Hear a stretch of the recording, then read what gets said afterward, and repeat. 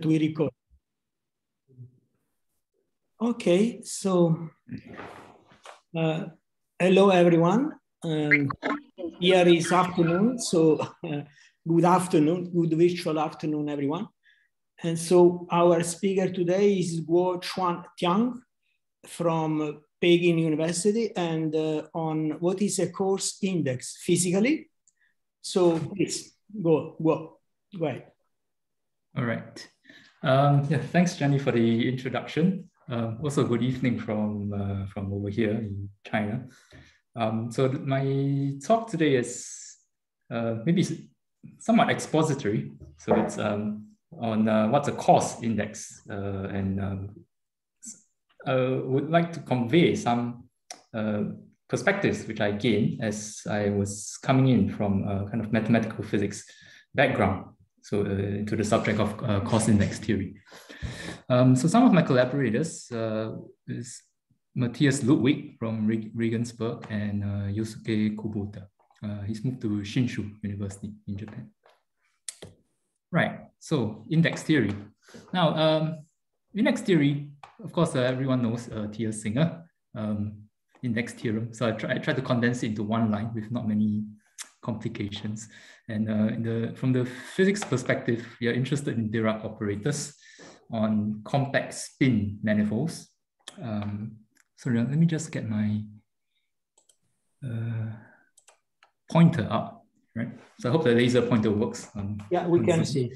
Okay, very good. So we've got X, which is a compact spin manifold. So we've got the Dirac operator describing the fermions.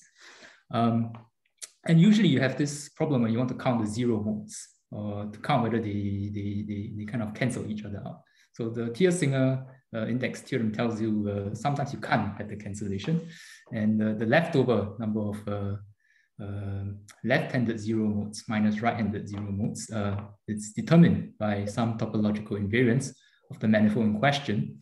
And very crucially, and this is the ingredient that came from physics, which is that one should not really just study the bare Dirac operator, but you should also couple it to a gauge field. So on top of the classical geometric structure, you also have this principal bundle and connections. And so the topology of the manifold and the gauge field together determine in the Thiers-Singer formula the number of zero modes. So why are these zero modes important? Or why is the fact that you can't get rid of these zero modes important? Well, it's important when you do this quantization procedure. So when you quantize the wave equations describing fermions and they're coupled to gauge fields, then if you don't have the if you have these zero modes, then in the quantization you have this degenerate vacuum. If you can't get rid of them, they lead to anomalies or some sort of non-conservation and basically problems in quantum field theory. So there was a lot of interplay between the 60s discovery of Thiers-Singer and also when Witten and collaborators came into the game. And then many Fields medals and Abel prizes have been given. Everyone knows about this. And most of the applications appeared in high energy physics, gauge theory, and string theory. I want to advertise a new development, relatively new development in the last 10 or 20 years, something called topological phases. The current understanding of these things is not complete yet. And today I would like to convey the idea that really what the physicists talking about topological phases, what they're doing really is realizing index theory in the laboratory. And more specifically, I'll try to convince you that it's got to do with coarse index theory. So, oops, right. Now, before I go to the coarse theory, let me just mention that this aspect of physics is actually somewhat old. It started in the 1980s. And if you want to trace it all the way back, it's almost 100 years old. So in the 1930s, Landau solved a very important spectral problem where he solved the Schrödinger problem for an electron on the Euclidean plane, which is then subject to a uniform magnetic field. So this is called the magnetic Schrödinger operator, magnetic Laplacian, or the Landau operator. And it's basically a geometric operator. You just take the exterior derivative on functions twisted by some connection, and then you put the adjoint in front of it. So it's a twisted Laplacian. So he solved the spectral problem, and I'll come to this later on. And it was not really until the 1980s that a remarkable experiment was done. So this Landau operator is supposed to describe, as I said, electrons subject to this magnetic field. So it's shown in this picture on the left here. And then the experimentalist did the setup and tried to measure something called the Hall conductance. And it turns out, lo and behold, something very strange happens. You get these plateau, this quantization of the Hall conductance that appears. And so it was very hard to explain this. And to this day, people are still arguing about why exactly these things appear. But everyone seems to agree that there's some topology. Something is invariant under deformations, okay, which governs this phenomenon. And this is such an important experiment, arguably the most important, or maybe second or third most important experiment in low energy physics. Okay, so richly rewarded with lots of Nobel Prizes. Then non-commutative geometry came to the game after Kohn developed this wonderful theory. So the main actor in this subject is Jean Belisard and collaborators. So Calendar, Prodan, and Schulz-Bowders also did a lot of contributions. And essentially, they uncovered that you could use the non-commutative geometry of the so-called momentum space, describing the quantum Hall effect setup.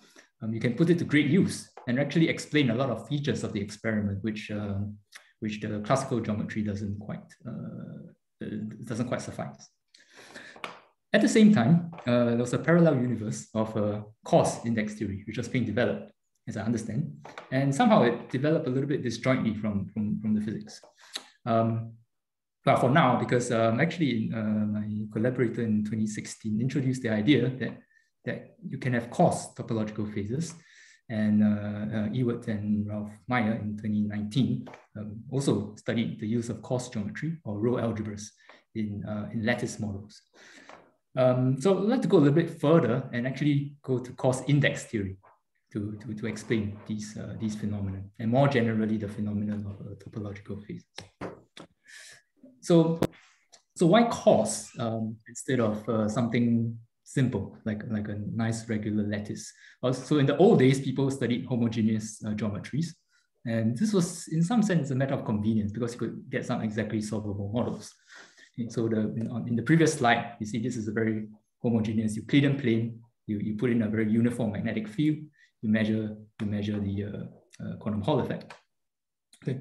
But today, in topological phases, it turns out experimentalists have discovered you don't need really any homogeneity whatsoever. So this is the idea of amorphous topological phases. So you really basically just need a bunch of a metric space essentially, which is not sufficiently well behaved. No regularity is required whatsoever, and you can carry out the analog of the quantum Hall effect on this sort of amorphous two-dimensional surface. Okay. And then the signature effect is that on the boundary, on the one-dimensional boundary of such a material, you get these so-called H modes. Okay. So I won't go very much into the physics of this setup, but just to show you some pictures that these are real experiments that people have found. Okay, so here's the very disordered or very amorphous lattice in which people have successfully set up a topological insulator and measured the H modes that go around in one direction of the boundary. Okay, so these things are real, and it should sort of indicate that really the metric structure, only the Coarse aspect of the metric structure is really important to the phenomenon. Okay. In some sense, and this is somehow not very well known in the physics community, even though the main contributor to this subject is Alexei Kitaev. So in two papers in the mid-2000s, he actually anticipated that you could use Coarse geometry and homology in this subject. Okay, so I took the liberty to highlight a few of the pertinent parts of his paper, where he mentions things like Coarse geometry, Coarse graining. He's got something which looks very much like a certain decay condition on operators, which is the generalization of finite propagation properties. And so this is in a paper where he was talking really about anyons, and he wanted to use it in topological quantum computing. Okay. But in this part of the paper, I don't think many people read it, even though I think it's probably the most important part. So coarse, at least the words coarse geometry had appeared already. Another place where it appeared was in a subsequent paper in, I think, 2006 or 2007, where he introduced the so-called famous periodic table for topological insulators and superconductors. So this is the paper that suggested you could use K-theory or Bott periodicity to do a classification scheme for all the possible topological phases of matter. So the precise meaning of that statement is up for debate, but I would just like to highlight a sort of theorem. Well, maybe I should erase the word theorem here, but it's really a suggestion because it was never explained. But the idea is that you might use K-homology groups of some metric spaces to describe non-homogeneous physical systems. And they can have some topological insulator features. Okay. And the two references he gave in the paper were very familiar things to people working in coarse geometry. So the Hickson-Rowe book on analytic K-homology, and of course the Bible of non-commutative geometry of Alan Kohn. Now, I of course want to point out also the book of John Rowe, from which I learned almost everything I know about coarse geometry and index theory. Right. So that's a bit of background from physics, and maybe from now on maybe a little bit more mathematical. Actually, I should mention, please feel free to interrupt me if you have any questions, because I'm going to go a little bit more heavily into the mathematics from now on.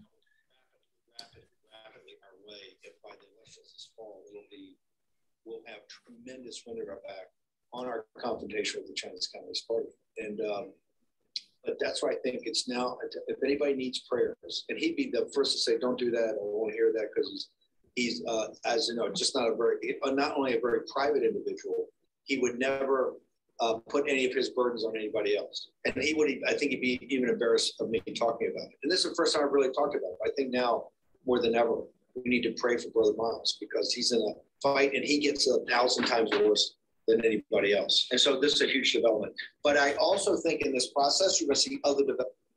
What is going on? Sorry. Sorry. I couldn't hear the first half of the comment, and actually I wasn't sure who was giving the comment. But was it a comment for to talk, or was it some telephone call or whatever? And I'm not sure. Sorry, could the person commenting maybe repeat? I think it was some Yang Liu. Is that correct? Yang, was it you? Ah, sorry. You were okay, right. So Yang was talking on the phone. Okay, please go ahead. Right. Okay. Okay, so if there wasn't any question, maybe I'll start onto the coarse geometry part of the story. So the coarse geometry, at least from what I know, very much developed by John Rowe. And I'm not going to go into the complications of the construction of the Rowe C-style algebras and all the various versions of it. I'll just give the version which is most usable for physical problems. So the setup is you generally have a Riemannian manifold, and on a Riemannian manifold you have the L2 space of wave functions, and then you consider the bounded operators on L2 of x, and you just take those which are finite propagation and locally compact. So finite propagation just means you move supports of the wave functions a finite distance, and locally compact just means if you truncate your operators into a compact subset of x, then you get a compact operator. So it's an analog of compact resolvent or elliptic regularity in the context of possibly non-compact manifolds. So a key thing you need to do is to complete this to a C-style algebra. And this really helps you to do all the K-theory computations. Okay, so amazingly, as I said, the K-theory of the row C-style algebra of the Riemannian manifold X can actually be non-trivial. So this the calculation would seem to be hopeless abstractly from the pure C-style algebra point of view, but amazingly you can calculate it by considering that it's assembled geometrically from K-homology data. Okay. So this English sentence is my interpretation of the Coarse bound Korn assembly. Okay. So this is a great technique, and in this subject, as I've learned from various talks, usually the applications goes as follows. You have Dirac operators. By construction, it has a finite propagation speed. So it propagates things at the speed of light. And then you say, okay, fine, the resolvents will lie inside the row C-style algebra, and then you can construct the so-called Coarse index, which is valued in the K-theory of the row algebra. And such an abstract index turns out by some geometric identities to obstruct the existence of certain types of positive scalar curvature metrics. And so this seems to me to be the main application of the Coarse index theory so far. So I'm not from this part of mathematics. I come from mathematical physics side. So when I was learning these things some 3 years ago, I was actually right now I'm also very much a beginner. And some basic questions about the subject puzzled me. So I was looking for examples, and the basic examples when something non-trivial happens already appears for Euclidean spaces. So for the Euclidean line, the row algebra is known to have K1 group being isomorphic to the integers. And for the Euclidean plane, the row algebra has K0 group isomorphic to the integers. So I really wanted to get hold of concrete generators of these K-theory groups in order to understand them better. It's not so easy to find. In fact, I could not find any of this in the literature, so I started to construct them by myself. I'll give you some concrete generators later on. And the second thing is, there is, in the realm of the discrete world, where you replace the manifold by a costly equivalent discrete version, a lot of people study these discrete metric spaces. And then I was curious to find out what the index theoretic meaning of the K-theory groups of such row algebras were. Right, so now I'll go on to the one-dimensional story. Again, I go back to history and remind you of the very, very first index theorem, which is, I think, 101 years old by now. And it comes from the observation that there exists things like Fredholm operators. So the basic example of a Fredholm operator is the unilateral shift on the L2 space of the natural numbers. So here's the matrix, which describes it. It's just got ones on the sub-diagonal. So it's a very simple operator. And pictorially, it just hops to adjacent points. If you think of the basis elements as being arranged on a half line. So this unilateral shift is just a truncation of the bilateral shift S on the L2 space of the integers. And after a Fourier transform, the symbol function is simply the identity function on the Fourier transform circle. And so in the language of Toeplitz operators, this unilateral shift operator is a Toeplitz operator with this symbol. Then the theorem of Noether from 1921 is that the Fredholm index, well, this is a Fredholm operator, this unilateral shift, and its Fredholm index can be computed by the winding number of the symbol function. So in this case, we just get -1, and you can verify in this exactly solvable example that this index theorem holds. What's this got to do with Coarse index theory? So I'll explain it now. It's via something called the quantized flow of unitaries. So let's go back to the bilateral shift operator. So it's just translating everything to the right by 1 unit. And a very key observation is that this shift operator S propagates with finite distance, in fact, with distance 1. So if you were to split the line into two parts, a left half and a right half, and you denote the respective projection operators by A and B. Okay, so A is the characteristic function on the right half line, and B is the characteristic function on the left half line. Okay, so these are projections. Then the commutator of the projection A with the shift S would be a finite rank operator, and you can calculate the trace of S star times this derivation. And this is nothing but the trace, after a little bit of algebra, the trace of the conjugated projection minus the original projection. Okay, so you have a right half projection and you want to compare it with the conjugated right half projection. So we've got basically two infinite dimensional projections, and somehow their difference is a trace class operator, and you want to compute its trace. So in this particular example, the right-hand side here is unchanged by truncating to the finite rank subspace near the partition. And this is because of the finite propagation property of S. And so the differences of the trace of these two infinite projections, you can actually just calculate from the truncations. And so you just get difference of trace of two finite rank projections. And so you have an integer on the right side. So something rather surprising is that if you have, more generally, if you have two projections, bounded projections, so they're infinite dimensional, and if the difference is a trace class operator, then actually the trace is an integer. So this is of course not obvious a priori, but turns out to be true. And there's some proofs of this initially by Efros, and then Evron, Seiler, and Simon, when they introduced the very famous relative index of projections in the paper in '94 in Journal of Functional Analysis. So the construction above actually generalizes to finite propagation and locally trace class unitary operators, or more precisely, unitary operators which differ from the identity by a finite propagation and locally trace class operator. So you can think of this as something like a cyclic one co-cycle, which I'll explain in the next slide. And actually, the argument that in the first half of this slide was actually given in the paper of Kitaev in '06. So now odd index. So Rho's odd index, as I'll explain, is very intimately related to this quantized flow of unitaries. And I'll just remind you of what happens in one dimension, this odd index. So what you have is the Euclidean line, and at the L2 space on the Euclidean line.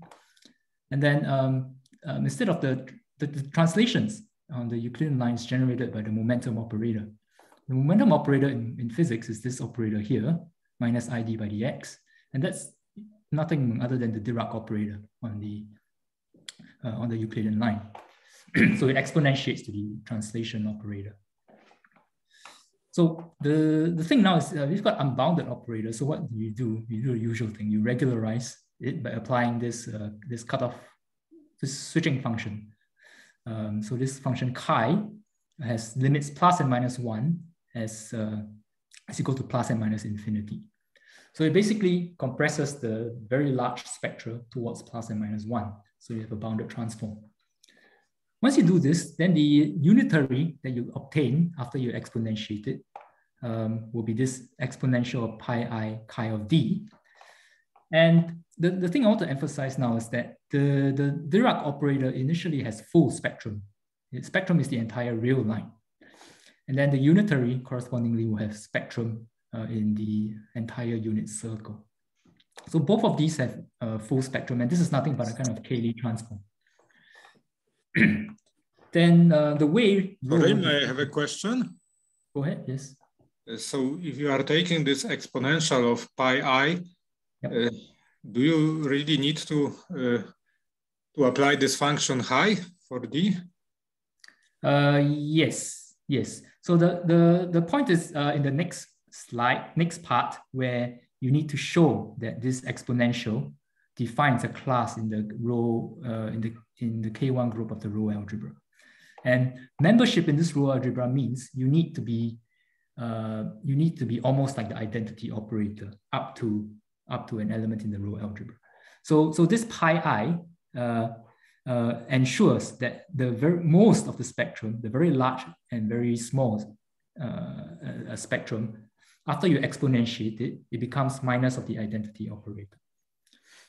So you sort of take the real line and you wrap it around U1 exactly once. Yes, I'm fine with this exponential part and with this pi I. But I'm asking about this high function, he. Oh, this chi. Yeah. This chi, sorry, this chi. Yes. Yes. So if you don't have the chi, then what will happen is that these real numbers will be wrapped around U1 infinitely many times. You basically just get the covering space map. What you want to do is actually wrap R around U1 once. So you complexify R. I see. Okay, now I see. Thank you. That part is quite important. Okay, that part is very important, and that's essentially the reason why you need this chi. Hopefully that answers your question. And only after you do this, then you can define this coarse index properly. So having defined this coarse, this class, this unitary representing a class in this row algebra, Rowe then constructed a cyclic one cocycle, which eats up one of these K3 classes, basically using a partition and using the formula that I described in the previous slide. So what is his definition is really a way to measure the flow of the regularized unitary on the manifold R. Okay? And this regularized unitary is the exponential of this Dirac operator. Now this cyclic one cocycle can also take in the S, which I described earlier on, which is why in the previous slide I claimed that this is a formula for cyclic one cocycle. And this is one way to see that you can get an explicit generator of this K-theory group by the so-called hopping operator. So you think of a discrete set of points, but really each point carries one quantum degree of freedom. So you have a copy of the regular representation of Z, and then what S is doing is just the unitary which hops one step along this discretized line. This unitary is explicitly a generator of this K1 group of the Rowe algebra. Okay. So that partially answers one of my questions. I'm not sure if anyone had some independent reason to ask such a question, but that was quite important for some subsequent work, which I'll explain later. So back to a bit of physics jargon. So this one-dimensional Dirac operator is known in the physics literature to have something called a chiral anomaly. Okay. And I won't explain what a chiral anomaly is, but you should think of it as a symptom of the Dirac operator having a full spectrum. So there are no gaps at all in its spectrum. And furthermore, this gaplessness is a stable thing. If you took the Dirac operator and you added any bounded perturbation potential whatsoever, it continues to have full spectrum. Okay, so there's no way to actually open up gaps in the spectrum unless you put in some unbounded potential here. Okay. So in this sense, this anomaly is something topological, and the topological protection is by the Coarse index from the previous slide. And if you have minus D instead, then really you have the momentum operator propagating to the left. And the direct sum of these two operators has no anomaly. In fact, a physicist will immediately see that if you take this direct sum and you put the off-diagonal mass term, then the spectrum will develop a mass gap. Okay. So D plus minus D has no anomaly, and it has a spectral gap. And the property of the odd Coarse index is that the moment you have a spectral gap, then the Dirac operator will have trivial Coarse index. Okay. So the operator D having being anomalous seems to be something bad, but actually, remarkably, you can actually find it, and it appears on the boundary of a two-dimensional system. So even though on its own in a one-dimensional manifold, we cannot produce this physically, this Dirac operator, which propagates along the one-dimensional manifold, you actually can produce an analog of it on the boundary of a two-dimensional topological insulator. And then here's a little pictorial thing, and this sort of operator which propagates along the boundary of a two-dimensional sample. It's called the edge following topological states, which I investigated in a paper from 2 years ago, and is basically what you see in this picture, okay, in the earlier picture.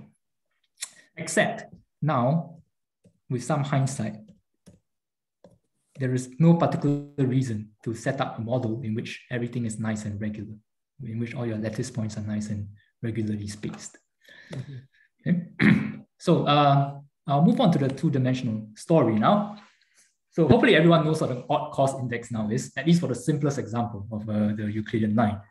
Now I'll go on to the simplest example of the Euclidean plane and explain what the coarse index means there. Okay, so on the Euclidean plane, the Dirac operator, it acts on the spinor bundle, which has a positive and negative chirality sector. So it's a Z mod 2 graded Dirac operator. So it's an odd operator, and specifically it looks like this. It's an off-diagonal operator, and you've got the holomorphic differential on one side and the anti-holomorphic differential on the other side. Right, so the holomorphic differential, you recall, is just d by dx minus I times d by dy. So if you want, this is the Dobo Dirac operator on the Euclidean plane thought of as a Riemann surface. Now this Dirac operator, again, has an abstract coarse index. You go through the machine of Rowe's definition, you find that it's supposed also to generate the K-theory group of the Rowe algebra of the Euclidean plane. And a rather non-trivial calculation shows that this is also the integers. Okay. So I'm bearing a lot of rather difficult calculations here, but one knows that it's the integers and that the Dirac operator has a coarse index living in there. That's all well and fine, but what exactly does it count? And what has it got to do with the counting of zero modes that was really the reason why people studied a Thiers-Singer index in physics? I'll give the answer now. And one thing you can do is that in this very homogeneous space, you can do the Fourier transform. And if you do the Fourier transform of this Dirac operator, then at each point z in the Fourier transform complex plane, the holomorphic differential just turns into z bar, and then this one turns into z. Okay, so you have a very simple 2x2 matrix for each value in the so-called momentum space. So you have a family of 2x2 Hermitian matrices, and this is an invertible self-adjoint family parametrized by the momentum space, and it's invertible everywhere except for some very special point at z. Sorry? May I have a question? Yeah, go ahead. So I don't understand why this gives you a family. Since if you apply a Fourier transform, then you get the operator of multiplication by z, am I right? Yeah. So these are multiplication operators. So for each value of z in the Fourier transform of R, you have one of these multiplication operators.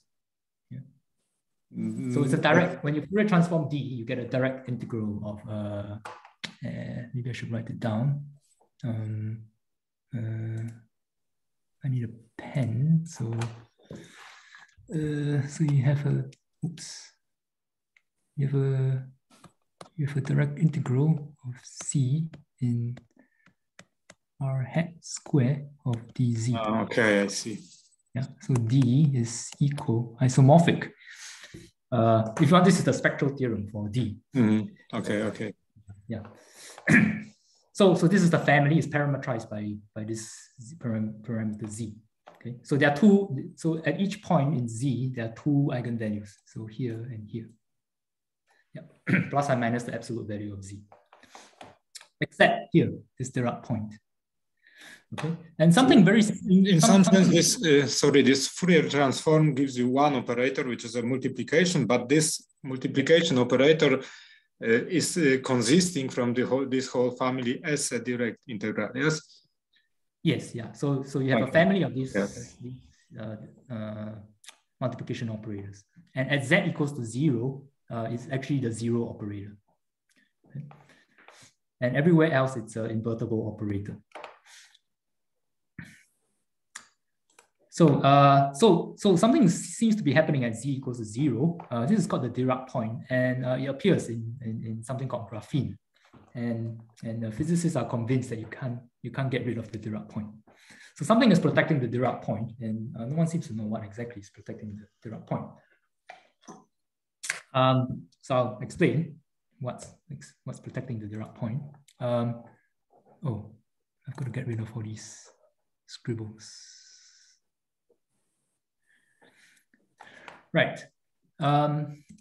So the correct way to count the kernel, the 0 modes, or the index is really to do a family's index.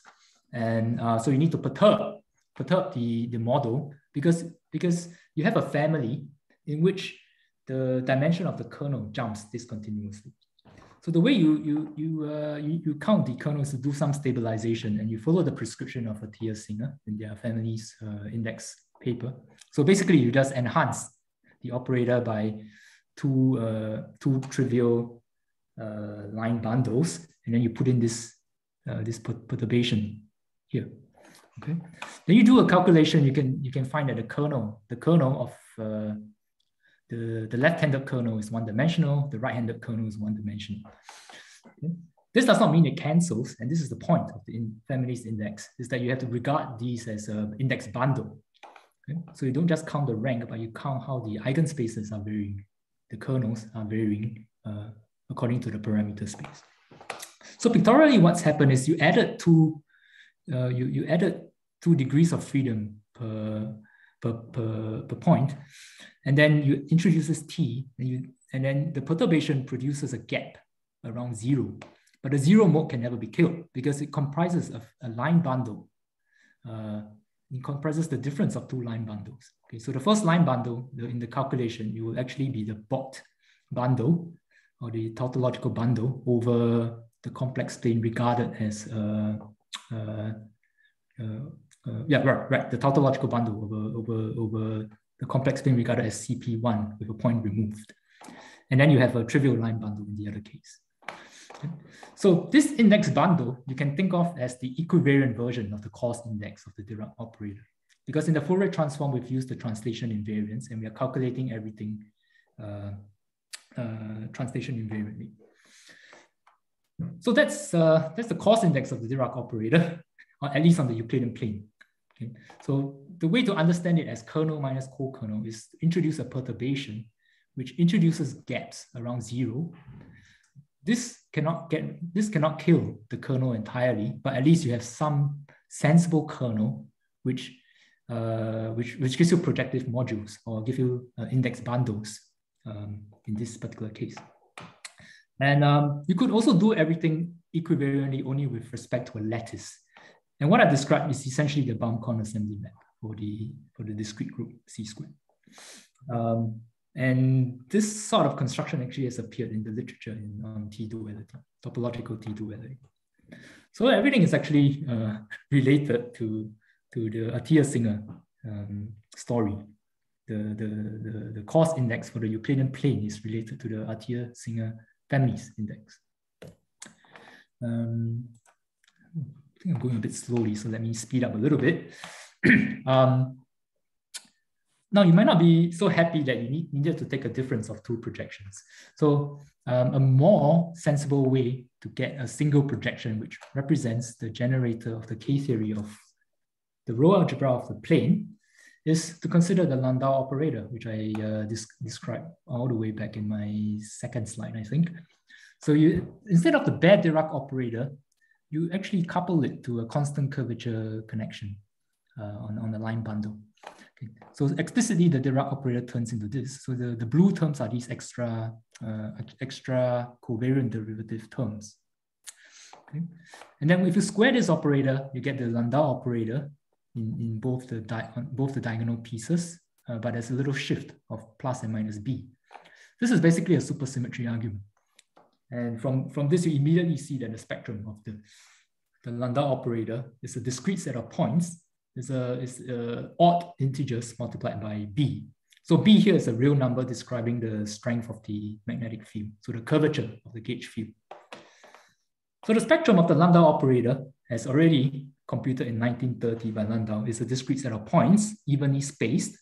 And I've just given you a modern kind of pure geometric estimate or calculation of the spectrum. It's basically an application of the Lichtenowitz identity, where the square of the Dirac operator is the Laplace operator up to some curvature terms. So the curvature terms are these things in blue, and it causes this so-called Landau quantization. So from this observation, we immediately see that for the lowest Landau level, so this eigenspace here, its kernel is infinite dimensional, and the projection onto this kernel is nothing but a coarse index of the Dirac operator. So the only thing is you need to twist the Dirac operator, then you can isolate the kernel in the spectrum, and the kernel projection is precisely the coarse index. So this is a very explicit projection because you even know what the eigenfunctions are. So the generator of the K-theory group of the row algebra for the Euclidean plane has an explicit projection representing it, and that's simply given by the projection onto the lowest Landau level, which appears in the quantum Hall effect. Now, this identification is not only important, at least in my view, for understanding the row algebras more concretely. It's important for this so-called boundary correspondence. So this identification of the Landau eigenspace as the Dirac coarse index appeared in a paper with my collaborator Ludwig, actually in two papers, just this year and last year. So the idea is that in coarse geometry, one has the principle that if you have a Dirac operator on a manifold with boundary, then there's something called the boundary of the Dirac operator equals to the Dirac operator on the boundary. Okay, this is just a slogan, but this principle can be made precise in the context of the quantum Hall effect. And it produces the following theorem, a rather remarkable result, which is if you restrict the Landau operator onto a half space, so instead of the whole Euclidean plane, you take a half Euclidean plane, and you can be very sloppy about choosing this half space. Okay, so you just need it to be a coarse half space. Then the spectrum becomes unbroken, okay, becomes gapless. In fact, all the gaps between the Landau levels get completely filled up. So the spectrum of the Landau operator on a half space is a subset of the interval from B to infinity. Okay. And so basically the idea is that once you introduce a boundary, then the Dirac operator has a contribution from the Dirac operator on the boundary. And we just saw earlier on that in one dimension, the Dirac operator on a one-dimensional manifold is the anomalous operator, which is gapless and is associated with this chiral current. Okay. So these are the famous H states that go around the quantum Hall insulator in the physics experiments. Now, so why did I emphasize the coarse geometry story? Because the calculations are extremely robust. They're all coarse geometry invariant. This means that the boundary gapless solutions, they are actually extremely robust. So you can choose your boundaries in all sorts of different ways. You can even chop little holes into your sample. This is a method. And this is important because supposedly for any of these things to be useful, they need to be indestructible with respect to geometric deformations. So sometimes a physicist will say, okay, you take a topological insulator, it's two-dimensional. Now, if you hit it with a hammer, you will not destroy it. Okay? So when they say something like this, what they really mean is you can bend and stretch the sample. So it's embedding in Euclidean three-dimensional space. It's allowed to change, but you will not destroy the topological insulator phenomenon. Okay? So the coarse geometry is preserved during this process, and the calculations are preserved, and that's why this previous argument continues to hold. And this is the robustness argument. You can do the same thing for the hyperbolic plane. And there the calculation requires use of the Coarse-Baum conjecture, that it is verified in that case. So you can actually do the calculations in exactly the same way as on the Euclidean plane. So you have the same sort of gap filling result in that case. Okay. Now, Euclidean plane and hyperbolic plane are homogeneous spaces. And I emphasized earlier on that really you don't need any homogeneity. So in the geometric story, these Landau operators, they're basically Laplacians coupled to some gauge field. So they're very geometric operators. And you can actually estimate their spectrum from the scalar curvature data and the gauge field curvature data. And the effect of these curvatures, if they're not constant, so they're very non-homogeneous, if they're not constant, then what will happen is that the Landau levels, essentially, they start to broaden. Instead of a single highly degenerate point, they broaden into bands, and then the spectral gaps will start to close. When you do this, then you no longer have the spectral projections being inside the row algebra. So the arguments that I gave just now will break down. Nevertheless, so with Kubota and Ludwig, we discovered actually you can preserve these spectral gaps, provided you work in a delocalized sense. So you, instead of working with the usual row algebra, you mod out by all the row subalgebras which are localized near submanifolds. Okay. So for instance, we're studying this helical surface. And the helical surface has a lot of curvature along its axis. And this causes problems in the arguments. So what you did was to take the row algebra modulo the subalgebra, which is localized near to the axis. Then all the calculations carry over and allows us to prove a conjecture from physics, actually, that you always get these helical states that propagate along the axis of a helical surface. So if you do the quantum Hall experiment on the helical surface, you should get the helically propagating state. Okay, so the delocalization, you should keep in mind because it's going to be the focus of the last part of my talk, which is about row algebras and something to do with discretization of space.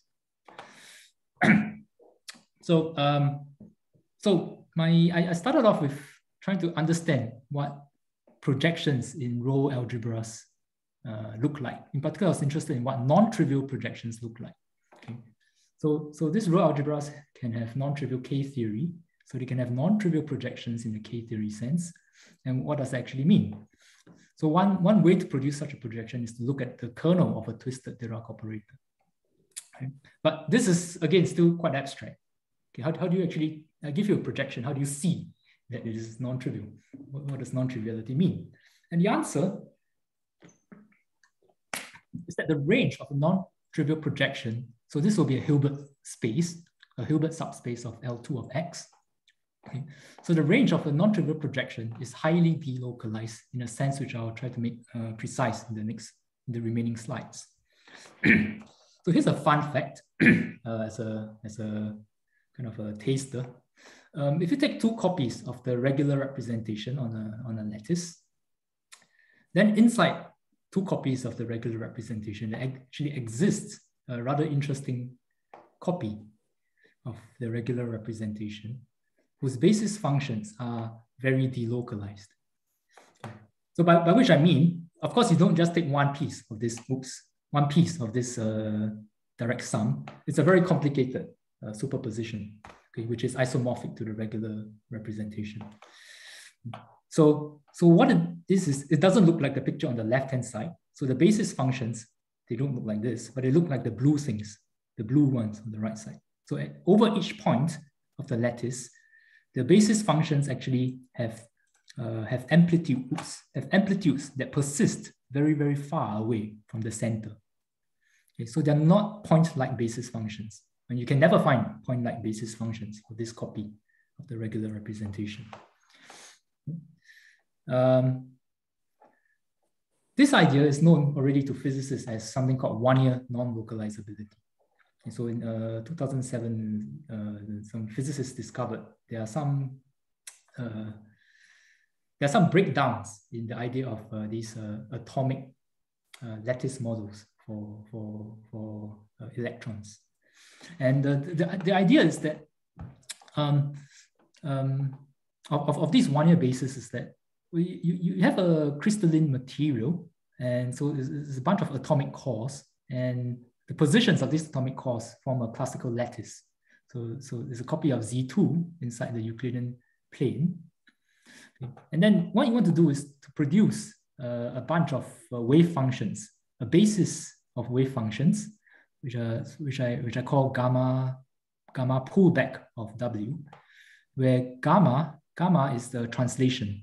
So you start with a function W, and then you have all of its translates by a lattice. So a one-year basis is one where this is an orthonormal basis. And this orthonormal basis is supposed to span some relevant spectral subspace of the full Hilbert space. Okay, so we have a little small spectral subspace of a full Hilbert space, which is supposed to be spanned by the translates of these wave functions. And these are supposed to play the role of the electron orbitals. And then you start to produce this so-called tight binding Hilbert space. So tight binding Hilbert space really come as embedded copies of regular representations inside the L2 space of the manifold in which the lattice is embedded. So the basic idea is that you have a classical discretization of a space. Okay, so you have a manifold R2, and then you chop it up into you choose a lattice of points to discretize it. And when you do quantum mechanics, you really want to put one quantum degree of freedom on each point.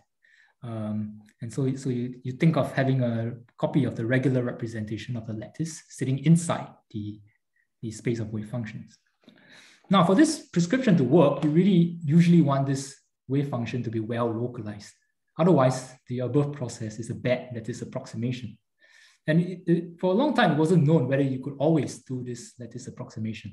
And it turns out there are situations where you cannot do it. Okay? So abstracting this problem, there's a general problem. So if you have a manifold X and you have a Hilbert subspace of this manifold X, is it possible to discretize it as follows? Discretize the Hilbert space as follows. So can you find some uniformly discrete subset of X together with a uniformly localized orthonormal basis to span that Hilbert subspace? Okay. So uniformly localized basis just means the following kind of a polynomial decay condition, or faster than polynomial decay condition. Okay.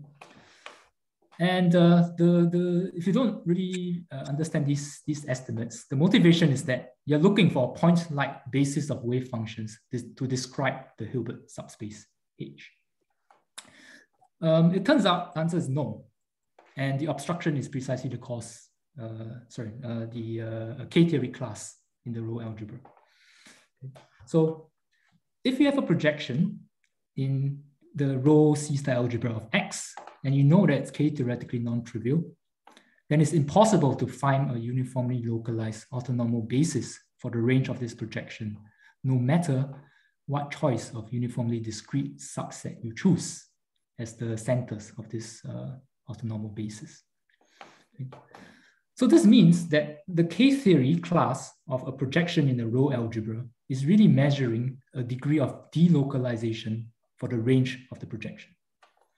And so it tells you that the range of the projection can never look like the left-hand side, but must always look like the right-hand side. And the argument is quite simple. If your Hilbert space can be spanned by very localized wave functions, so suppose they are even disjointly and compactly supported, then a classical splitting of a space into two pieces, x1 and x2, just directly corresponds to a quantum splitting of their respective projections. Okay. And oh, I forgot to mention a kind of a flask decomposition assumption. So this is satisfied for almost all spaces of interest. Okay, so this flask decomposition assumption. So if your Hilbert space is spannable by this sort of very well localized basis wave functions, then the total projection will automatically be trivial. Normally, you cannot do this, but you can still find some uniformly localized basis. So there's a little bit of spreading of the wave functions, the basis wave functions. So even if you chop your space up into two pieces, the wave functions spread out a little bit from the left side to the right side. But if they don't spread out too much, you can still construct the von Neumann equivalence to the previous case inside the row algebra. But if they spread out extremely much, spread out too much, then you can never produce this equivalence. And this means that your Hilbert subspace actually has irremovable long-range quantum overlaps. Okay. So it's got to do with an obstruction to lifting a classical discretization to quantum discretization. And these examples exist. So for example, the Landau levels of the quantum Hall of the Landau operator exhibit such a delocalization. And in fact, this is known from theoretical and experimental arguments. So now then the question is, how do you quantify this sort of large-scale quantum overlaps? And in fact, in the paper of Kitaev that I mentioned at the beginning of my talk, there are some indications how you could do this. It was never made really precise, but you can construct something like a two current instead of the flow that I described for one dimensions. So basically, you do a multi-partition. Instead of partitioning your space into two pieces, you partition it into three pieces, and you do a little kind of clever combination of the matrix elements of your projection. Okay, so if you're interested in this, go look at this paper, or I can discuss this with you later. Essentially, I believe you can promote this sort of idea into cyclic co-cycles defined on suitable rho subalgebras.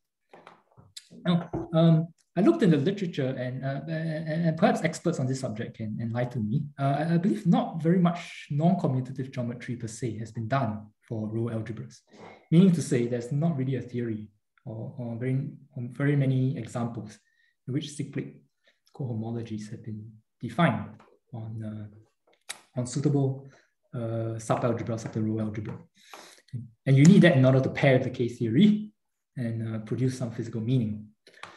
The discussion I didn't give details, but there are very close relations to the idea of coarse homology theory and the Meyer-Vietory sequences in coarse geometry from work of Hickson, Rowe, and Yu.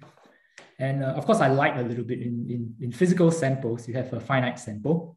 So all the experiments require a fairly large sample relative to the natural lattice distance scales.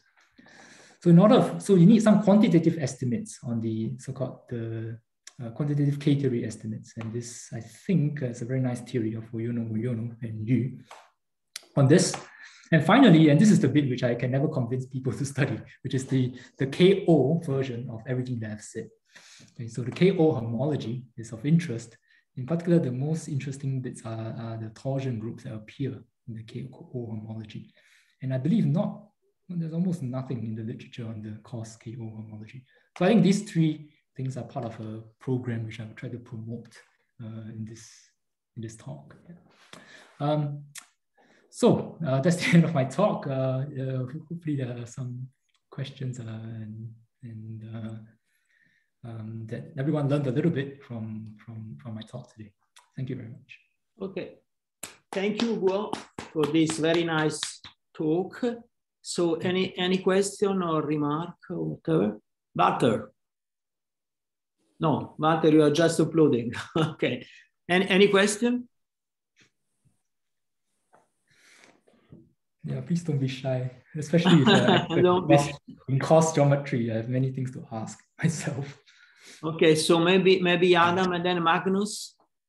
Sure. Okay, so my question is the following. Do you believe that there is some relation with this coarse geometry point of view with the theory of renormalization? So if we view, yes. If we agree that we are working in the momentum space, then this process of zooming out somehow should correspond to probing our space with higher and higher energy. So maybe there is a link. That is correct. In fact, I mumbled something about T-duality here. And this appears when you're trying to calculate the coarse index of the Dirac operator with respect to the translation invariance of a lattice. So over here, the lattice, you have the freedom precisely in choosing the scale of this lattice. And increasing the size of this lattice means that in momentum space, the corresponding reciprocal lattice shrinks in size. Okay. So you have the freedom to do this. And this freedom is actually in the idea of this T-duality.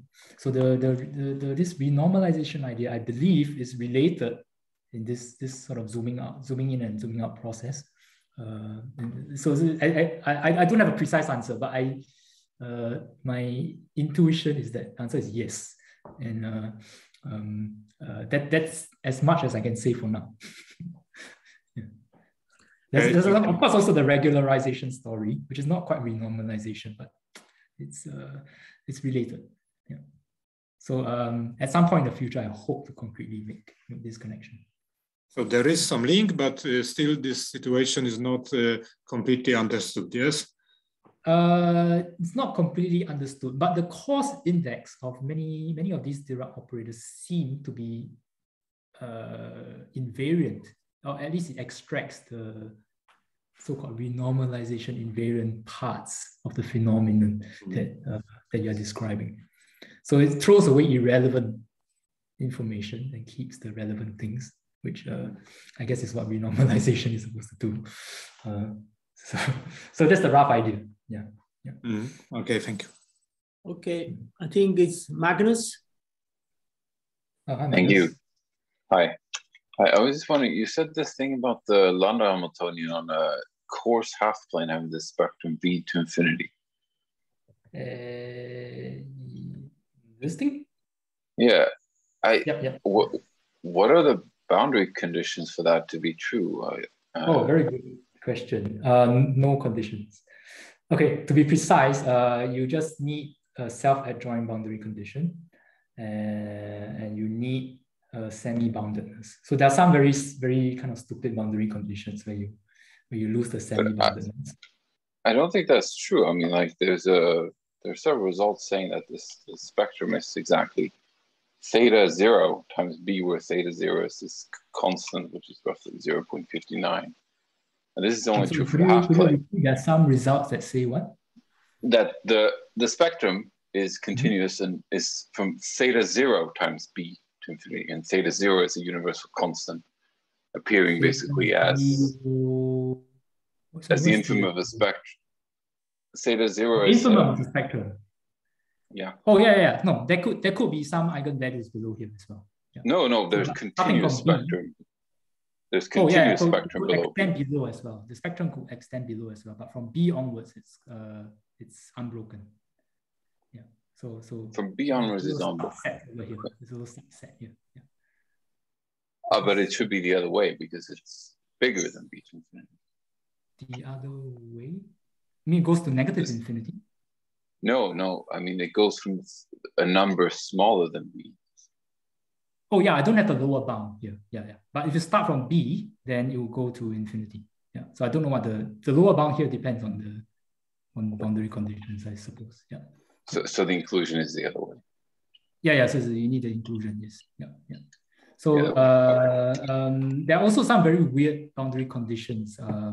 But so if you play it safe and restrict to these local elliptic boundary conditions, then you'll be fine. So Dirichlet, in fact, this calculation is known in the Dirichlet and the Neumann. You can solve the problems exactly. And the spectrum is, in the Dirichlet problem, I think it starts from B, and for the Neumann, probably starts a little bit below. I'm not sure exactly where it starts. But both of them have unbroken spectrum from B to infinity. Yeah. And then the question is, what about other boundary conditions? And what about other half spaces which are not perfect lines, perfect half spaces? Then the idea is that you use the coarse geometry argument to show that an index survives on the boundary. And this index, because it survives, once you have a non-vanishing index on the boundary, it tells you that the spectrum cannot be broken. That's the idea.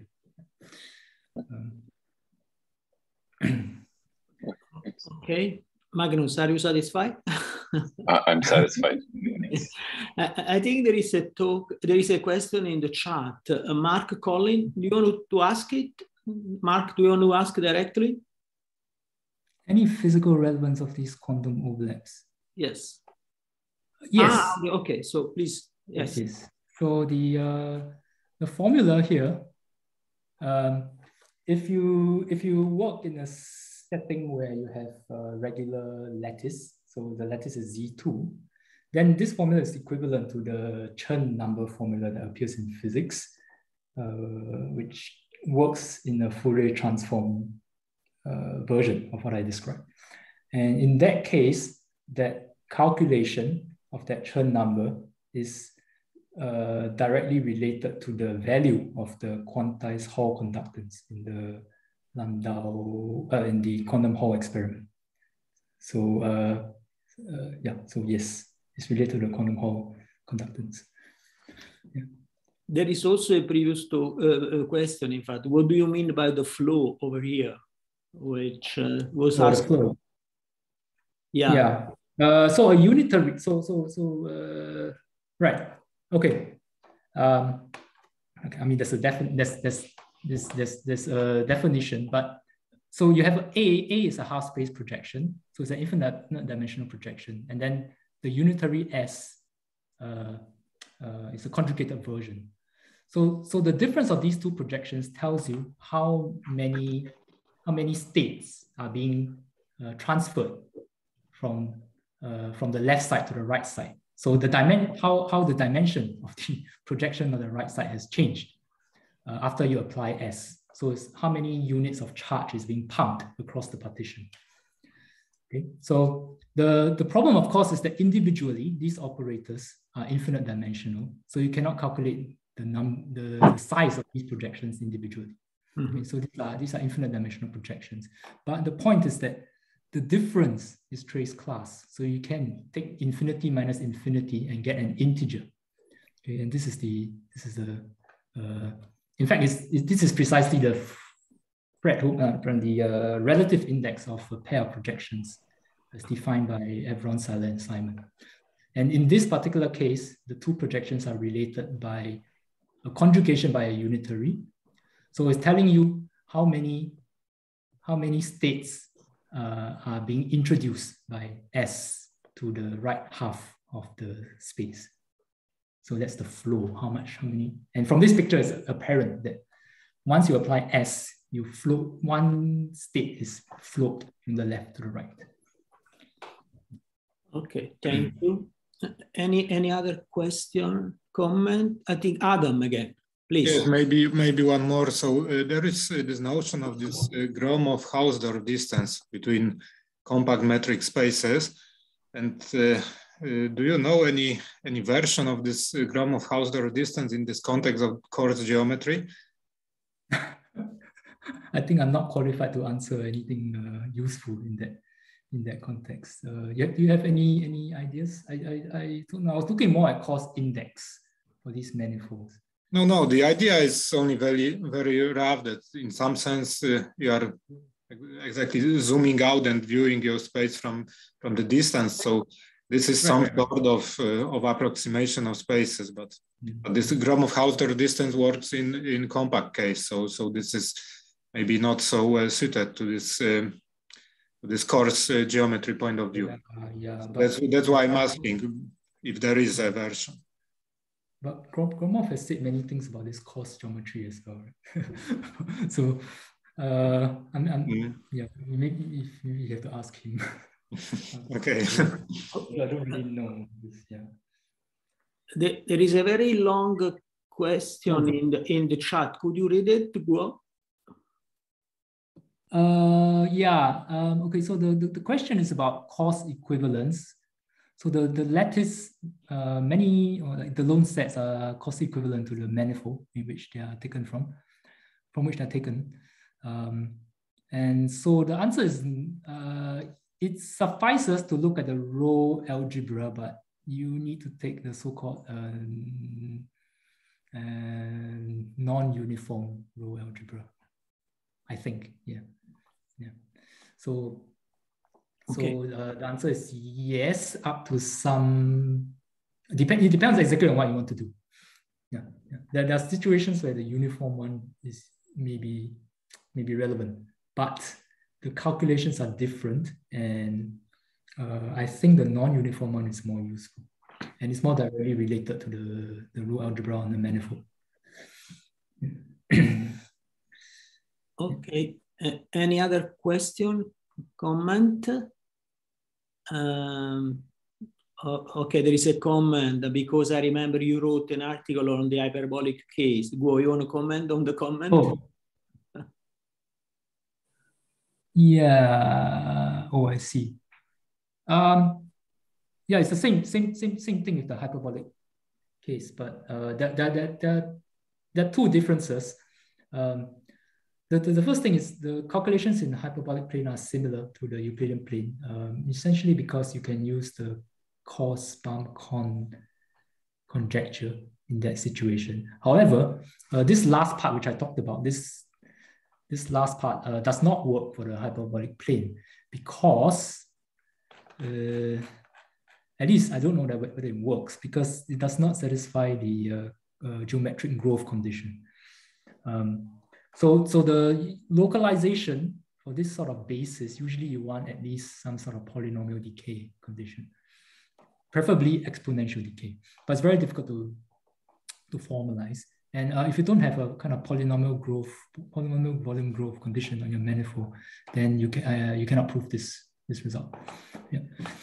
So certain things, where once you start doing these sort of estimates, then not everything reduces simply to K-theory calculations. Yeah. Maybe another question by Colin. I see. Okay. Colin, it's, I guess you have to read it.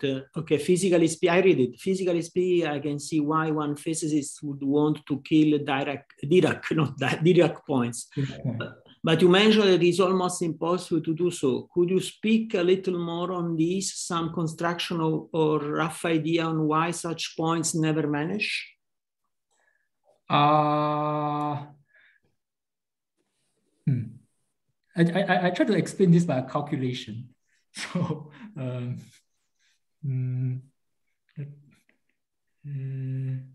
yeah. If you're happy with the calculation, this gives us sort of explanation. I actually don't have any further conceptual explanation, except that the answer will be similar to what the meaning of the family's index in Thiang, what that means. So you do the family's index when you have a family of these elliptic operators, and then you have kernels which may not,